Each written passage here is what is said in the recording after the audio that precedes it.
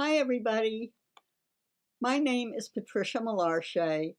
I live in Englewood, New Jersey, and I've been working in my studio here since the 1960s. My primary medium is fiber, and that includes any material that a needle and thread will go through.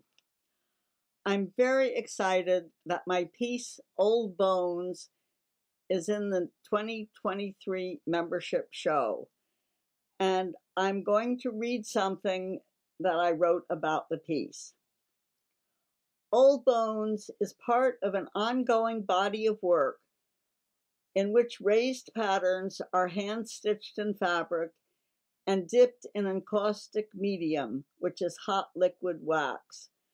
After saturation with the wax, the fabric stiffens and acquires a skin-like translucence.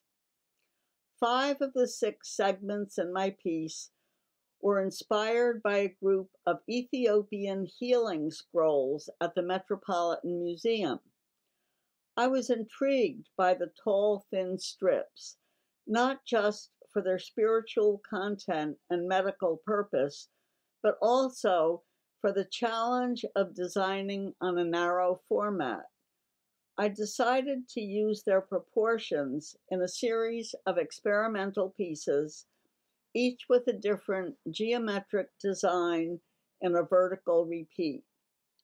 I chose the off-white fabric, so the stitching would be the dominant visual feature. The repetition added a meditative aspect to the project. The patterns go from edge to edge of the 3-inch strips, so the ridges look integrated into the structure of the cloth. Unexpectedly, some of the diagonals altered the flatness of the fabric. Some sections projected outward, while one element insisted on spiraling around like a Baroque column. The 6th element, a shorter brownish piece, is the odd one. This was part of another experimental series for which I took vertical, horizontal, and diagonal units from a simple linear alphabet to create an illusion of text. This provides an outside voice, a needed accent to unify the rest of the lineup. After completing a number of 3-inch strips, I decided that scrolls should be a bit wider and put my first experiments aside. But they kept calling me back.